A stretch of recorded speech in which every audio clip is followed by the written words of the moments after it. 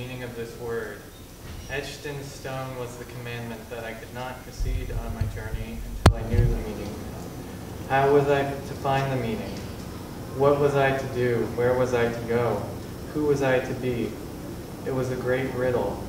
Silently I sat sipping lemonade on my porch, watching red tractors pass in the fields, knowing not where this riddle would lead me.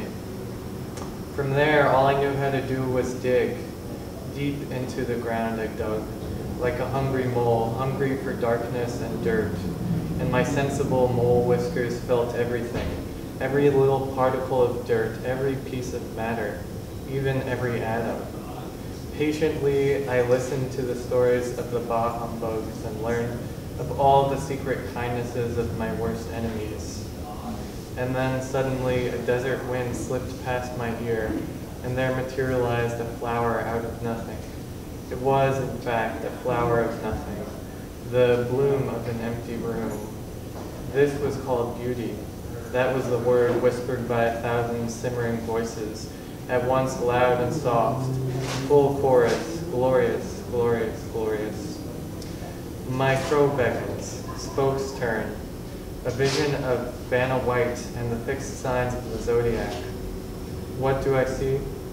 Plate tectonics, and yes, even a volcano, despite the cliche. Fault line. I did not make this, but do I recognize it as mine? Puttering on, puttering on, putter putt. What would please this fire? How to sate this grieving satyr soul? A pine cone served with the side of ambrosia seemed like a good start.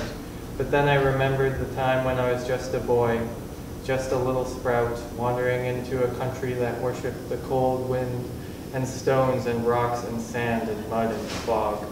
I knew that this riddle would not end here.